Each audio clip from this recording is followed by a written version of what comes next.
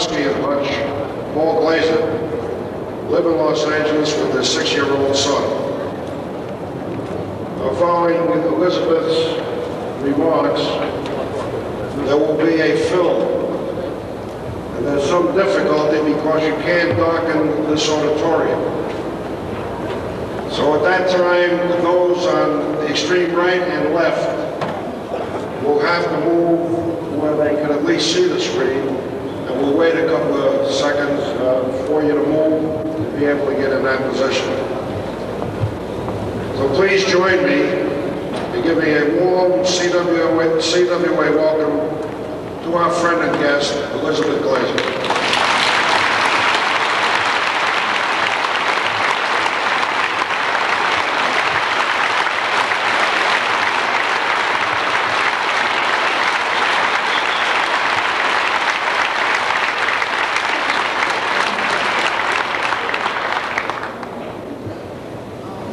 Now, I just showed Elizabeth a note that somebody left up here for me because I know how she feels. And it says, I know you're nervous. Don't let them see you sweat.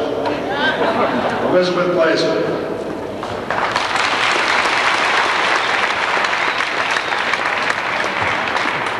Thank you. I just want to say that I am a little nervous because I have never spoken to this many people at one time, nor had I ever imagined that I would speak to this many people at one time. But I am honored, and I thank you, Morty and Barbara, for allowing me the opportunity to be here today. Let me introduce myself and tell you how I come to be here today. My name is Elizabeth Glaser, and almost 9 years ago, when I was giving birth to my first child, I hemorrhaged and I was transfused with 7 pints of blood. 5 years ago, the daughter that I gave birth to became ill. And after many months, we were told our diagnosis. Ariel, my daughter, had AIDS. My son and I were HIV positive. Only my husband was uninfected. On that day when I had given birth, I had received HIV positive infected blood and unknowingly had passed it to both of my children. As we were told this medical reality, we were also told to tell no one, that the world was not ready for our family. So we told a few friends, and we started lying, and we started hiding from the rest of the world. It was a horrible time, but during that time, we were learning some difficult but important things. We were learning that AIDS affects children differently than adults because my daughter had problems that I wasn't having. We learned that people with AIDS were made to feel like lepers. Having AIDS was not only a frightening medical reality, but it was a totally isolating experience. We learned that drugs that were available for me as an adult were not available for my daughter. We learned that there were a million questions and there were no answers. Then, almost 2 years ago, our daughter Ariel died. I had been to Washington twice to ask for help. I had learned that even if they wanted to help, that Washington moves slowly, and that there was no time to lose because my son's life was still at stake. So 2 wonderful friends, Susan DeLaurentis and Susan Zegan, and myself, co-founded the Pediatric AIDS Foundation 18 months ago. We wanted to fill the gap until the government would take over its appropriate role. Because you see, the federal AIDS budget is still today half of what it needs to be to win this war. The pediatric AIDS budget is even worse. We decided that the Pediatric AIDS Foundation would fund the research that would answer the questions specifically that affected children and pregnant mothers. Because when you fund AIDS research, it does not mean that you are funding pediatric AIDS research. and the government wasn't. The Pediatric AIDS Foundation started raising private money and educating people in Washington behind the scenes. But there was a story that needed to be told to many, many people. The story about what it was like really to be a family living with AIDS. And so a year ago, we decided to make a documentary film. In many ways, this film was my story that I couldn't tell publicly because at that time, I was still hiding. But really, my story is the same story as every family battling AIDS. And so, at this time, I would like to ask you to look at the monitors and watch this film, and when it's done, I have a few more words that I would like to say. Thank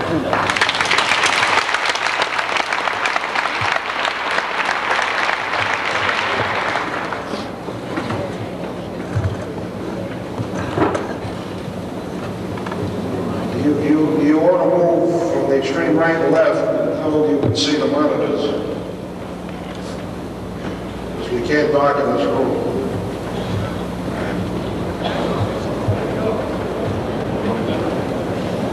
Can we get the lights turned off? Thank you. That's for speed.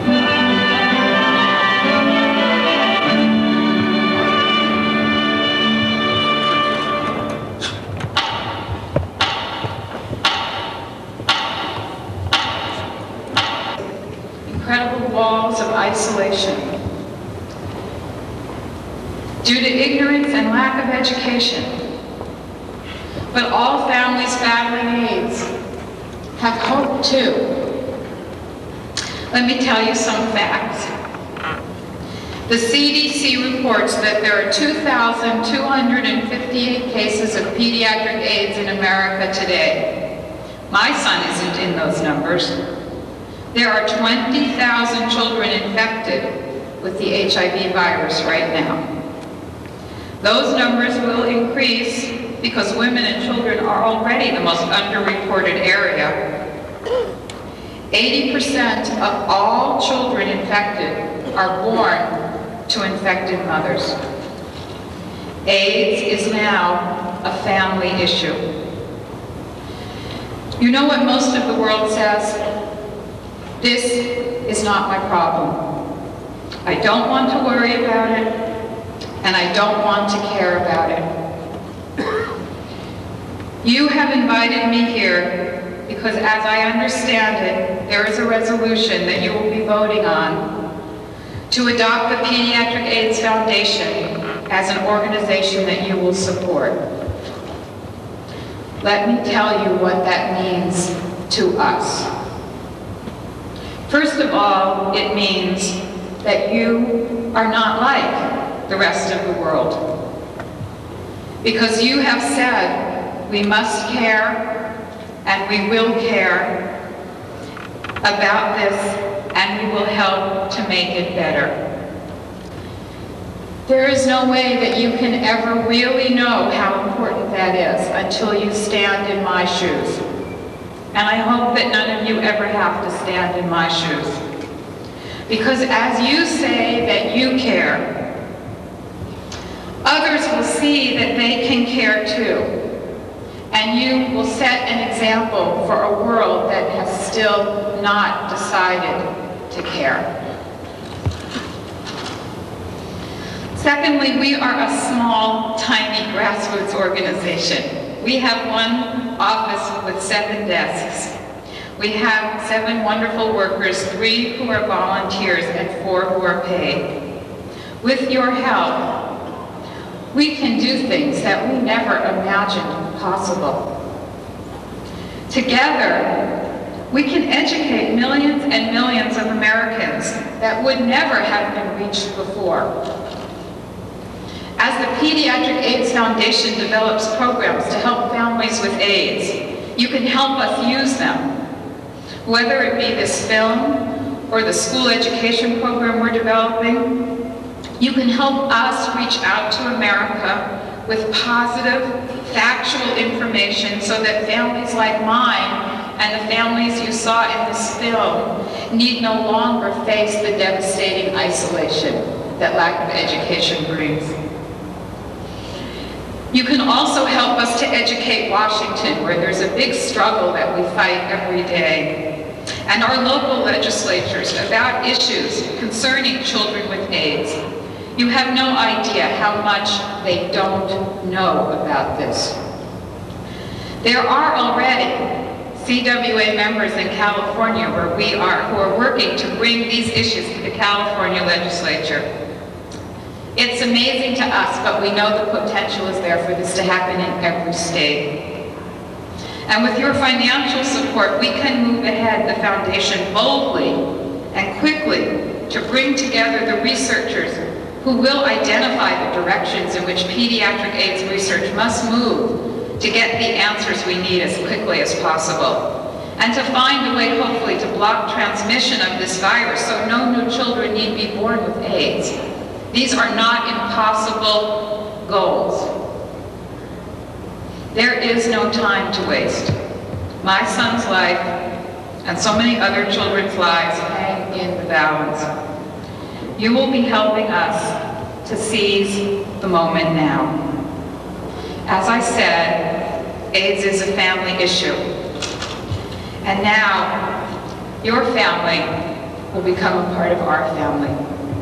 In my wildest dreams, I never imagined it possible to have a family this large. We are so excited.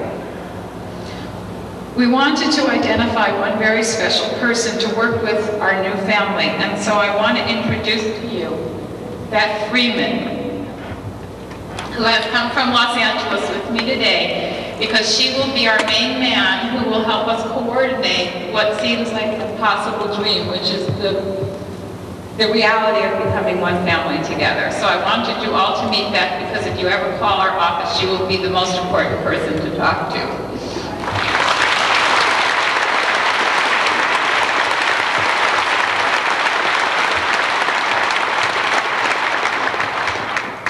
When I was in Washington last, I met with your legislative group, and I must tell you, it was a profound experience.